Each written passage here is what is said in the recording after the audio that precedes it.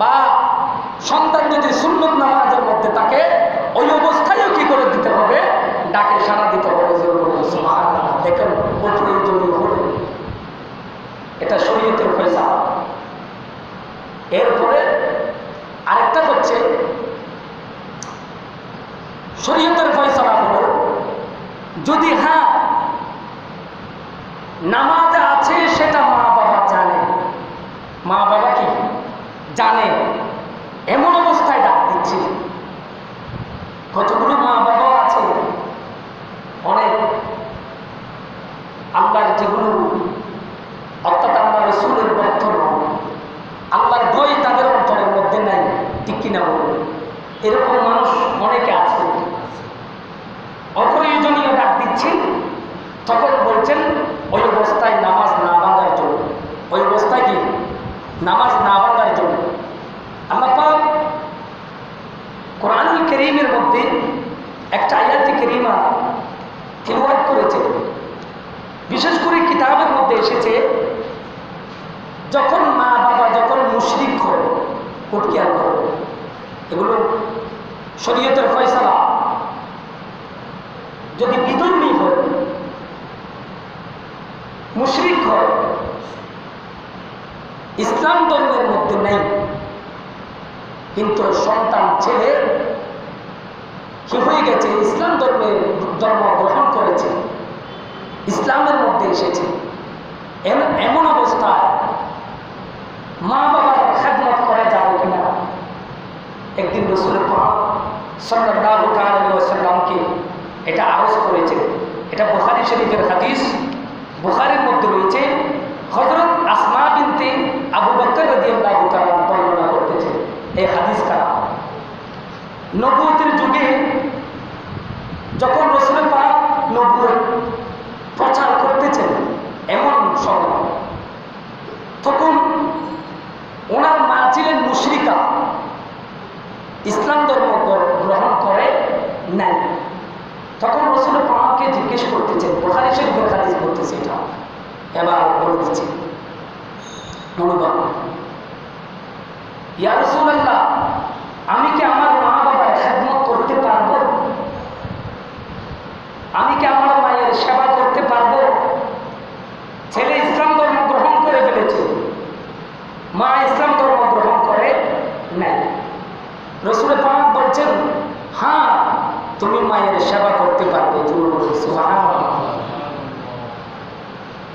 ওই অবস্থায়ও মুশরিকও যদি হয়, শরীয়তের ফয়সালা হচ্ছে মা বাবা যদি মুশরিক হয়, তখনও মা বাবার সেবা যত্ন করতে হবে, তখনও তাদেরকে তখনও সব ব্যবহার করতে হবে, তাদের অবাধ্য হয়ে যাবে না।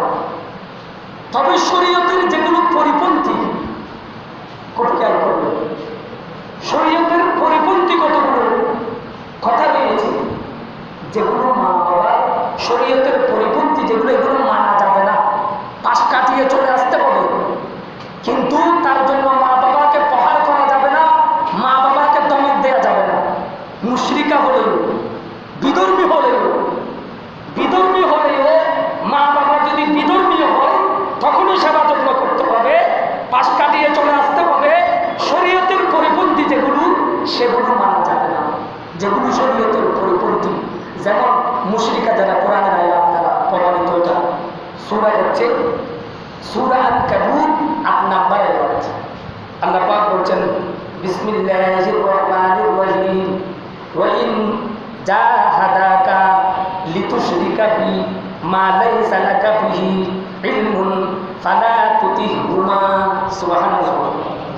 আমার আল্লাহ বলতেছেন কোরআনুল কারীমের মধ্যে সূরা আন-কাবুতের ৮ নম্বর আয়াতের মধ্যে আমার আল্লাহ বলতেছেন, হে আমার বান্দারা তোমরা শুনো, যাদের মা বাবা মুশরিকা, যাদের মা বাবা বিধর্মী, তারা যদি তোমাদেরকে চেষ্টা করে, তোমাদেরকে তোমার যে সম্পর্কে জ্ঞান নাই, যে সম্পর্কে এলম নাই, ওই ব্যক্তি ওই জিনিস সম্পর্কে তোমাকে যদি বাধ্য করে, তোমাকে যদি শরীয়তের পরিপন্থী এই ধরনের কাজ যদি করতে পারে, অর্থাৎ তোমাকে যদি মূর্তি পূজা করতে বলে, তোমাকে যদি গাছ পূজা, বাস পূজা, সূর্য পূজা এগুলো যদি তোমাকে যদি করতে বলে, তোমাকে যদি কোরআন না পড়তে নিষেধ করে, তোমাকে যদি নামাজ না পড়তে নিষেধ করে, এই ধরনের মা বাবা যদি তোমাকে যদি আদেশ করে, তাহলে সেগুলো আনুগত্য করা যাবে না।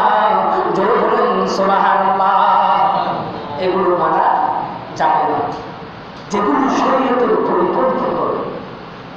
নামাজ ইসলাম যখন গ্রহণ করেছে, তার জন্য নামাজ কি হয়ে গেছে?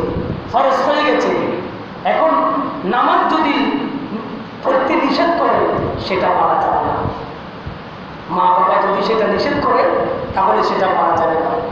আর যদি বাস পূজা, গাছ পূজা ওদের ধর্মের দিক থেকে, ওদের ধর্মের ধর্মাবলম্বিত করার জন্য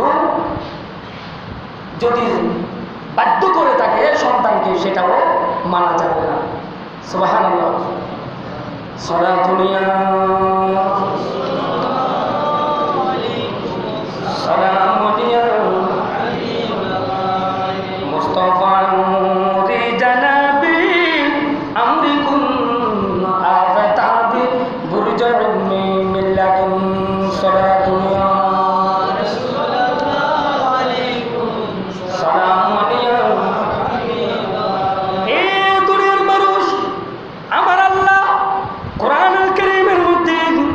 সূরা বনী ইসরাঈলের 23 নম্বর আয়াতের মধ্যে আমার আল্লাহ বলতেছেন, ওয়াকাদা রাব্বুকা আল্লা তা'বুদু ইল্লা ইয়্যাহু ওয়া বিল ওয়ালিদাইনি ইহসানা। আমার আল্লাহ বলতেছেন, হে আমার বান্দা তোমরা শোনো, প্রথমে আমি আল্লাহর হক তোমরা আদায় করবে। আমি আল্লাহর হক আদায় করবে মানে, তার মানে হলো আমার আল্লাহর হক হলো নামাজ আদায় করা, মসজিদে এসে নামাজ আদায় করা। এটা হচ্ছে আল্লাহর হক। এটা কি? আল্লাহর হক। নামাজ আদায় করা, মসজিদে এসে নামাজ পড়া, আল্লাহকে রুকু করা, আল্লাহকে সিজদা করা, আল্লাহকে ডাকা, আল্লাহর জিকির করা, এটা হচ্ছে আল্লাহর হক। আল্লাহ যেগুলো আদেশ নিষেধ করেছেন সেগুলো মানার নাম, হালালকে হালাল মানার নাম, হারামকে হারাম মনে করার নাম হচ্ছে আল্লাহর আদেশ। আল্লাহর জিকির করা, আল্লাহর ইবাদত বন্দেগী করা। আর আমার আল্লাহ বলছেন, আমার জিকিরের পরে, আমি আল্লাহর ইবাদতের পর তোমরা মা বাবাকে, মা বাবার হক আদায় করো। জোরে বলুন সুবহানাল্লাহ। আল্লাহ বলছেন, ওয়া বিল ওয়ালিদাইনি ইহসানা, তোমরা মা বাবার হক আদায় করো, মা বাবার সাথে সৎ ব্যবহার করো, মা বাবার সাথে ভালো আচরণ করো। মা বাবা কষ্ট পায়, উফ শব্দ বলে, এই ধরনের কথা বলবে না, এই ধরনের আচরণ করবে না। মা বাবাকে এমনভাবে খেদমত করবে। হাদিসে পাকের মধ্যে রয়েছে, রাসূল পাক সাল্লাল্লাহু তাআলা আলাইহি ওয়াসাল্লামকে জিজ্ঞেস করতেছেন, মা বাবার হক কি? মা বাবার হক হলো, তোমার মা বাবা হচ্ছে, আমার রাসূল বলেছেন, আল জান্নাতু তাহতা আকদাবিল উম্মাহাত। তোমার মা বাবা হচ্ছে তোমার জন্য, তোমার জান্নাত হচ্ছে তোমার মায়ের পায়ের নিচে, বাবার পায়ের নিচে। জোরে বলুন সুবহানাল্লাহ। তোমার জান্নাত হচ্ছে কি? মা বাবার হক কি? হক বলতেছেন, মা বাবা কেন হক পাবে? তার কারণ হলো, মা বাবা এই জন্য হক পাবে, মা বাবা হচ্ছে তোমার জন্য জান্নাত। আবার বলতেছে যে মা বাবা হচ্ছে তোমার জন্য জাহান্নাম। তোমার জন্য কি? জাহান্নাম। মা বাবা যদি তোমার জন্য বদদুয়া করে, তুমি সাথে সাথে জাহান্নামী। এটা যদি মা যদি সেটা যদি পতিতালয়েরও হয়, এটা যদি পেশাও হয়, এটা যদি খারাপও হয়, মা ছেলের জন্য সেটা হচ্ছে মা। মা যখন বদদুয়া করে, সাথে সাথে সেটা গুলির মতো লেগে যায়। মা বাবা যখন দোয়া করে, ছেলে সন্তানের জন্য সেটা গুলির মতো কি হয়ে যায়? লেগে যায়। তাহলে বোঝা যাচ্ছে, এরকম রাসূল পাক বলছেন, আল জান্নাতু তাহতা আকদামিল উম্মাহাত। তোমার মা বাবার পায়ের নিচে তোমার জান্নাত। ছেলে সন্তানকে বলেছেন। এরপরে বলছেন, হাদিসে পাকের মধ্যে রয়েছে, মিশকাত শরীফের 419 নম্বর হাদিস। এখানে বলতেছেন, রিদাল রাব্বি রিদাল ওয়ালিদি ওয়া সাখাতুল রাব্বি ফি সাখাতিল ওয়ালিদি। হাদিসে পাকের মধ্যে বলতেছেন, হযরত আব্দুল্লাহ ইবনে ওমর রাদিয়াল্লাহু তাআলা এই হাদিস কানা বর্ণনা করতে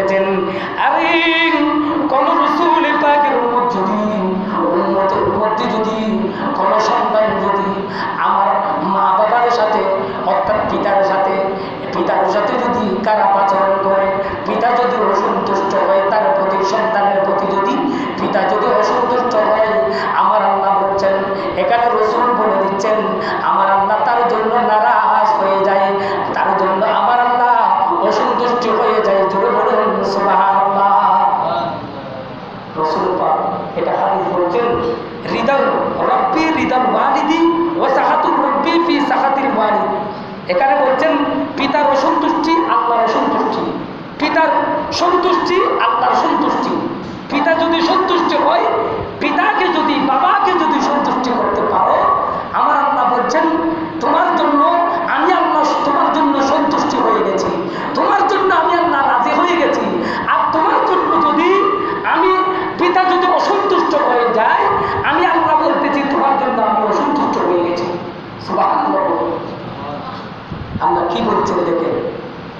এরপরে হাদিসে পাকের মধ্যে জিহাদের যাওয়ার জন্য একজন সাহাবী রাসূল পাকের কাছে আসলেন, ইয়া রাসূলুল্লাহ, আমি জিহাদের ময়দানে যেতে চাই, আপনি আমাকে অনুমতি দিন। কোথায়? জিহাদের ময়দানে। জিহাদ এটা বড় একটা আমল, জিহাদ এটা কোরআনে পাকের মধ্যে রয়েছেন, জিহাদ করার কথা বলেছেন। জিহাদে যাওয়ার জন্য অনুমতি নেওয়ার জন্য রাসূল পাকের দরবারে আসলেন। আমার রাসূল বলছেন, এ আমার সাহাবী শুনো, তোমার কি মা বাবার মধ্যে আছে কিনা? সুবহানাল্লাহ। তোমার কি মা বাবার মধ্যে আছে কিনা? এরকম যখন প্রশ্ন করলেন, তখন সাথে সাথে আমার রাসূলকে বলতেছেন, ইয়া রাসূলুল্লাহ, আমার মা বাবা ঘরের মধ্যে আসে, যাও যাও। আমার রাসূল বলতেছেন তোমার ঘরের মধ্যে গিয়ে তোমার মা বাবার সাথে জিহাদ করে ধরে বলেন সুবহানাল্লাহ। খেয়াল করবেন, জিহাদ করবো মানে মা বাবাকে নিয়ে মারতে বলতে দেবো, এখানে বুঝতে পারবো। অর্থাৎ মা বাবার সাথে জিহাদ করে মানি আমার হাদিসে পাকের মধ্যে যেটা বলেছেন রাসূল পাক যে বলছেন, অর্থাৎ তুমি কি এখানে বোঝাতে চাচ্ছেন তোমার মা বাবার খেদমত করো, তোমার মা বাবার সেবা করো, তোমার মা বাবাকে ভালো আচরণ করো, তোমার মা বাবার যেটা প্রয়োজন হয় সেটা পূরণ করো। আমি রাসূল বলতেছি তুমি জিহাদের ময়দানে গিয়ে সেই সওয়াব তোমার আমলনামার মধ্যে লেখা হয়, এই সওয়াব আমি রাসূল বলতেছি তোমার আমলনামার মধ্যে আমার আল্লাহ জিহাদের সওয়াব দান করবেন। জোরে বলুন সুবহানাল্লাহ। দেখছেন, জিহাদে গেলে যে সওয়াব, সেই সওয়াব মা বাবার খেদমত করবে, মা বাবার যদি খেদমত করে তাহলে সেই সওয়াব দান করা হবে। আপনারা শুনছেন ওয়াইসুল করেনি, উনি যখন রাসূল পাক জীবদ্দশায়, রাসূল পাক যখন ছিলেন তখন উনি ছিলেন, উনি চাইলে রাসূল পাকের সাহাবী হতে পারতেন। রাসূল পাক যে ইমানের চোখে রাসূল পাককে দেখেছে উনি সাহাবী, উনি কি সাহাবী। তো রাসূল পাক যখন ছিলেন ওয়াইসুল করণের থেকে তো ইমান ছিল, সব কিছু ছিল, কিন্তু সাহাবী হতে পারে নাই। কেন পারে নাই? তার কারণ হলো উনি মায়ের খেদমত করেছিলেন। কি করেছিলেন? মায়ের খেদমত করেছিলেন। তো রাসূল পাকের জুব্বা মুবারক উনি কাউকে দেন নাই। আবু বকর সিদ্দিক বলেছেন আমাকে মনে হয় জুব্বাটা দেবে, আবু বকরকে দেয় নাই। ওমর বলছেন না, জুব্বা মুবারকটা মনে হয় আমাকে দেবে, ওমরকেও দেয় নাই। আলী বলছেন না, জুব্বা মুবারকটা মনে হয় আমাকে দেবে, রাসূল পাক ওমর আলীকেও দেন নাই। এবং উসমান বলেছেন না, জুব্বা মুবারকটা মনে হয় আমাকে দিবে, ওদেরকেও দেন নাই। কিন্তু কাকে দিয়েছেন? আমার মায়ের খেদমত করার কারণে এই ফজিলত লাভ করেছে হযরত ওয়াইসুল করেনি, এই জুব্বা মুবারক দান পেয়েছেন উনি। জোরে বলুন সুবহানাল্লাহ। মায়ের খেদমত করার কারণে অনেকবার রাসূল পাককে দেখতে গিয়েছিলেন, কিন্তু মা অসুস্থ, সেই জন্য দেরি হচ্ছে। রাসূল পাক ঘর থেকে বের হয়েছেন বিদায়, সেখানে রাসূল পাক কে আর দেখেন নাই, উনি দেখতে পারেন নাই। অনেকক্ষণ ওয়েট করেছিলেন, কিছুক্ষণ দেখতেছে আর বেশি যদি অবস্থান করে সেখানে যদি রাসূল পাকের জন্য, তাহলে মায়ের ক্ষতি হতে পারে। সেজন্য চলে গেছেন। মা বলেছেন তাড়াতাড়ি চলে আসতে। মায়ের খেদমত করার কারণে রাসূল পাক তাকে জুব্বা মুবারক দান করেছেন। সুবহানাল্লাহ। সালাতুল্লাহ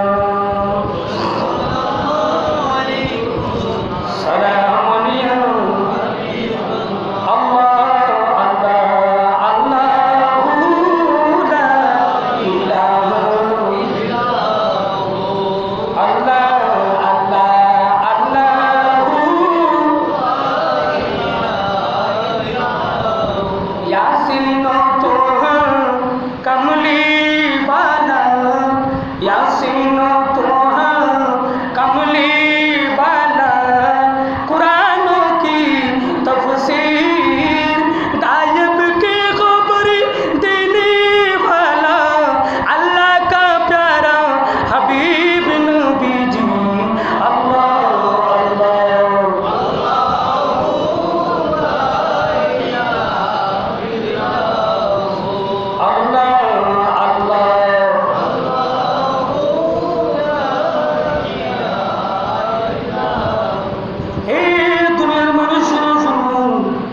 হাদিসে পাকের মধ্যে রয়েছে, কিতাবের মধ্যে বর্ণনা করেছেন, একজন নেককার মহিলার ঘটনা বর্ণনা করেছেন। ওই নেককার মহিলা দুনিয়ার মধ্যে থাকার সময় প্রায় সময় ইবাদত বندگی করত। কি করত?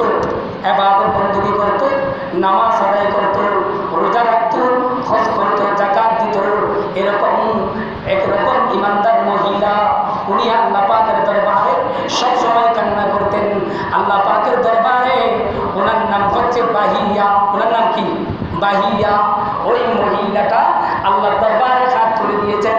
আল্লাহর দরবারে হাত তুলে দিয়ে কান্নাকাটি করছেন, আল্লাহ দুনিয়ার মধ্যে আমাকে, আল্লাহ যখন আমি মারা যাব, আল্লাহ তুমি ওই মুহূর্তে আমাকে তুমি কঠিন মুহূর্ত করিও না আল্লাহ, আমাকে তুমি আল্লাহ তুমি শিকার মধ্যে দিও না আল্লাহ, আমাকে তুমি কষ্টের মধ্যে দিও না আল্লাহ। আল্লাহ আমি যখন কবরের মধ্যে যখন আমাকে শুয়ে দেওয়া হবে, আল্লাহ তুমি আমার কবরকে শান্তির জায়গা করে দিও। আল্লাহ তুমি আমার কবরকে বিভীষিকার কবর করিও না, আগুন জ্বলে দে এরকম কষ্ট দেয় দে এরকম কবর করিও না। জোরে বলেন সুবহানাল্লাহ। এটা ফরিয়াদ করতেছে আল্লাহর দরবারে নেককার মহিলা বলে। আমরা তো এখন ফরিয়াদ করি না, আমরা কিভাবে যাব? কবরে সবাইকে যেতে হবে, ঠিক কিনা বলুন? তো কবরে যাওয়ার সময় কবরে সামান নিয়ে যেতে হবে কিনা? কবরে যদি সামান নিয়ে যদি না যায়, তাহলে সেখানে আছে কি? সেখানে মাত্র রাজমিস্ত্রি যেটা যেটা ব্যবহার করে সেগুলো সেখানে বরাদ্দ করে রাখা হয়েছে ওই ব্যক্তির জন্য। তো উনি বলছেন ওই নেককার মহিলা উনি যখন কি করলেন, ইন্তেকাল করলেন, ওনাকে দাফন কাফন করলেন। দাফন কাফন করে ওনাকে কবরের মধ্যে দেওয়া হলো। কবরের মধ্যে দেওয়ার পরে ওনার একজন সন্তান ছিল। কি ছিল? ছেলে সন্তান ছিল। ওই ছেলে ওনাকে সবসময় জুমার দিনে জুমার নামাজ আদায় করার পরে, জুমার নামাজ আদায় করি প্রতিদিন জিয়ারত করার জন্য যেত। সুবহানাল্লাহ। প্রতিদিন কোথায় যেত? মায়ের কবরে জিয়ারত করার জন্য যেত। এবং দিন কোরআনুল কারীম তেলাওয়াত করত। কি করত? কোরআনুল কারীম তেলাওয়াত করত। হাদিসে পাকের মধ্যে রয়েছে, কোন সন্তান যদি মায়ের কবরের মধ্যে জুমার দিন যদি কোনো ব্যক্তি যদি মায়ের কবরের মধ্যে গিয়ে জিয়ারত করে এবং সূরা ইয়াসিন শরীফ যদি তেলাওয়াত করে, আমার রাসূল পাক ঘোষণা দিচ্ছেন ওই ব্যক্তির জীবনের গুনাহ সেই কবরের মধ্যে রয়েছে তার গুনাহ মাফ হয়ে যায়, এবং যে জিয়ারত করতে গিয়েছেন তার গুনাহ মাফ হয়ে যায়। জোরে বলুন সুবহানাল্লাহ। জুমার দিনে যদি কোনো সন্তান যদি জিয়ারত করে মা বাবার কবর, জুমার দিনের ফজিলত রয়েছে। দেখেন এটা হাদিসে পাক। আমি এগুলো নোট করতেছি না, এখানে নোট করে এনেছি, তবে এগুলো বলতেছি না।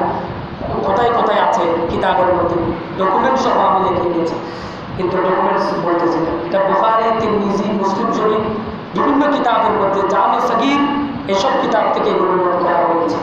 এরপর ফাতহুল কাদির, তখন জুমার দিনে জুমার নামাজ আদায় করার পরে ওই সন্তান কোথায় যেত? কবরস্থানের মধ্যে যেত, কোরআন শরীফ তেলাওয়াত করত। কোরআন শরীফ তেলাওয়াত করার পরে উনি জিয়ারত করার প্রতিদিন এরকম প্রতি জুমাবারে মায়ের কবর জিয়ারত করতে কবরস্থানের মধ্যে যেত, জিয়ারত করে আসতো।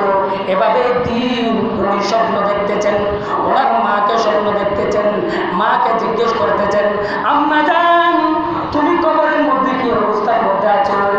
তখন বলতেছি, বাবা তুমি শোনো, মত এটা এমন একটা জিনিস, মৃত্যু এটা বড় কঠিন জিনিস। কি? মৃত্যু এটা কঠিন যন্ত্রণা, মৃত্যুর যন্ত্রণা এটা বড় যন্ত্রণা।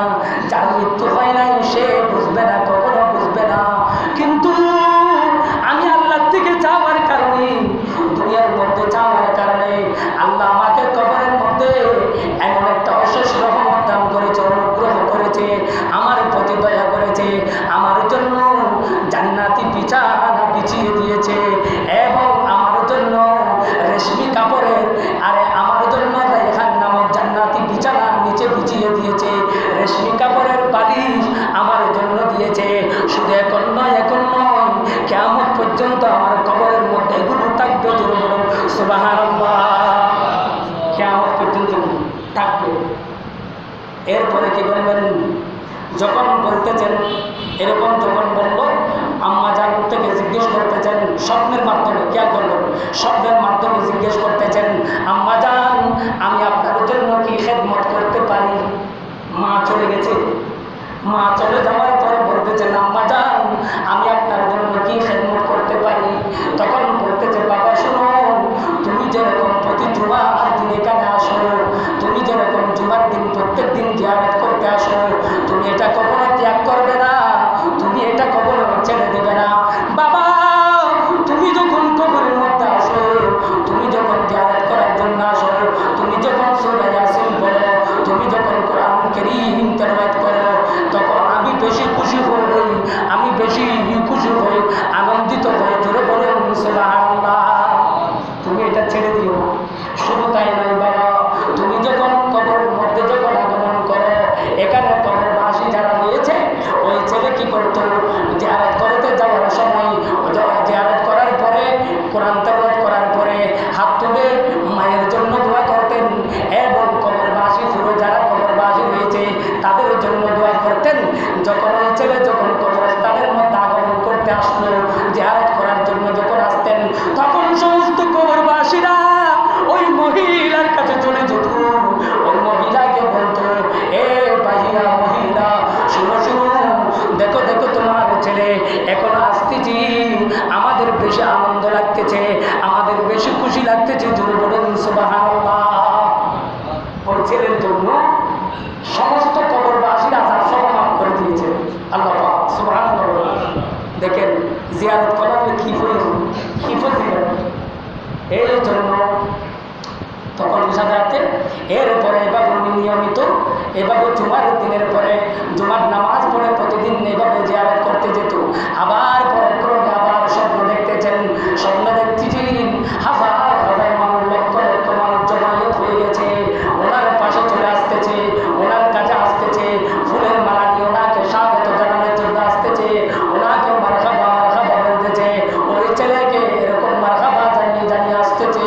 তখন বলতেছি, তোমরা কারা, কি জন্য আমার কাছে আসতেছ?